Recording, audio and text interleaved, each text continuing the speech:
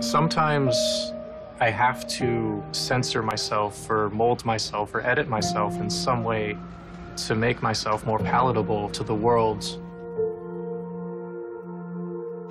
As an autistic and non-binary trans woman, life is different for me.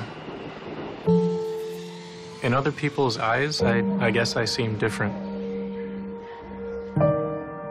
Growing up, I had a lot of trouble relating with other people. They would say things in more of a metaphorical sense. I would think they were being literal. Like, it's the bee's knees. I'm like, no, there's no bees here. There's no knees. What does that mean? I'm just someone trying to get through the day just like anyone else. My coworkers, they definitely accept me for who I am. They appreciate me for who I am. I feel like I belong at EY.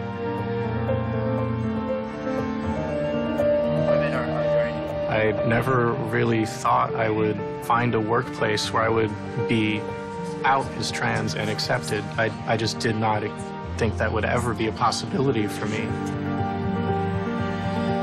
Diverse teams produce incredible results because they bring their experiences from multiple backgrounds, from multiple points of understanding. They can come together and really create great things. What are you guys' thoughts on that?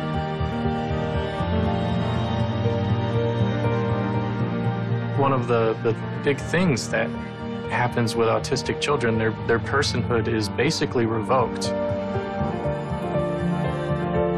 I just want them to know that that's not forever.